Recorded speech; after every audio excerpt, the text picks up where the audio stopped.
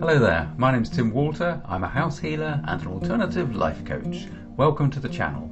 This is where we work with the subtle energies of intuition to help us all move towards improved well-being. We do that by working with meditation, mindfulness and dowsing. Dowsing is a great way to give a structured framework to your intuition. Today's video is an edited section from one of our regular live Q&As in which I talk about how to get started with dowsing rods. But first, as all our dowsing is aimed at creating well-being, I emphasise the importance of our subjective perception of the world around us. So we're going to touch on some of the basics again, go back to first stage as it were. Hopefully that's going to help some of you. The basic principle of dowsing, it is a subconscious process. Now, when I say it's a subconscious process, that doesn't mean that we're excluding spirit or spirit energy or all of that intuitive stuff. It just simply means that all of that stuff is down one end of the scale. And then we kind of come through from all that subtle realm stuff at that end of the scale. We come through into our subconscious that we're kind of aware of, oh, okay, so that we know that this exists. And then we come through at this end of the scale towards the conscious mind. And as we move further up this scale in the conscious mind, a way of processing stuff in our reality, we get into the very logical thinking. And this is where we get the scientific viewpoint of life. There is a balance here in this scale between incredibly intuitive ways of processing information that we get and very logical, analytical processing, objective. I mean, this up here, this end of the scale, we're dealing with completely objective information. That's all up this end of the scale. We come wandering down here and we go through back through our subconscious and back through this sort of intuitive aspect. And when we get down this end of the scale, we're into our absolutely personal, individual, unique, subjective experience of being alive, being conscious in all of those facets of what that actually means. One of the things that we learn, the more we dowse and the more you get really heavily into dowsing and working with this intuitive aspect of self, of energy, is that actually the questions of what is objective are open to debate, because even the seemingly objective is processed through the inner world, through the subjective experience, your own unique attachment through to source,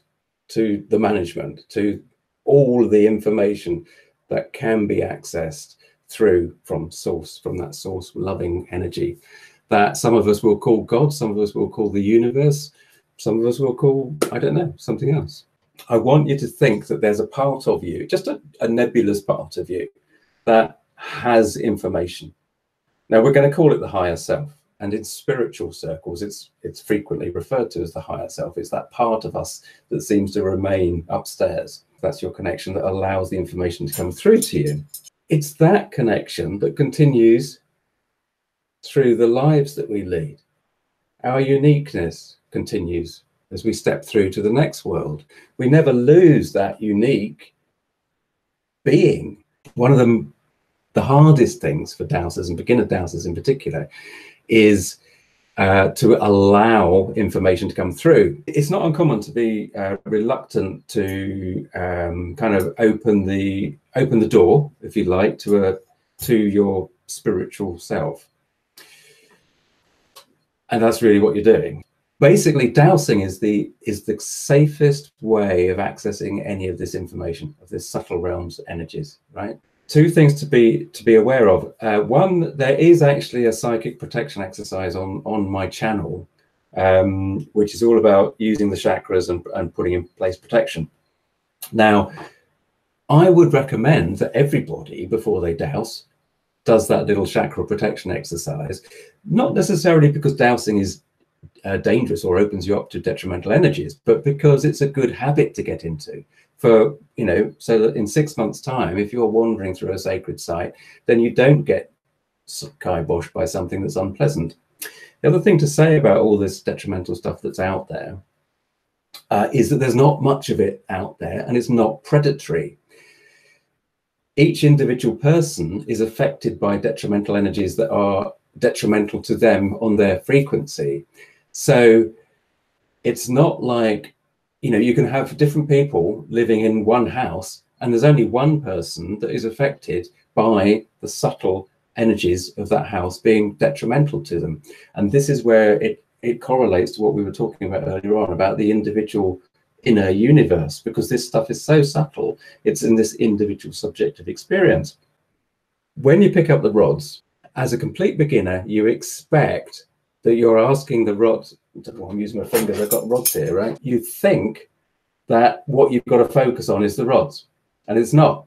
So you don't expect anything to happen with what you're holding in your hand. The easiest question to start with is something like, am I standing up? Stand up and you just ask a question that you know the answer to, because it's great to get an initial response. Now, when you first douse, you won't get your rods responding necessarily as quickly as that, right?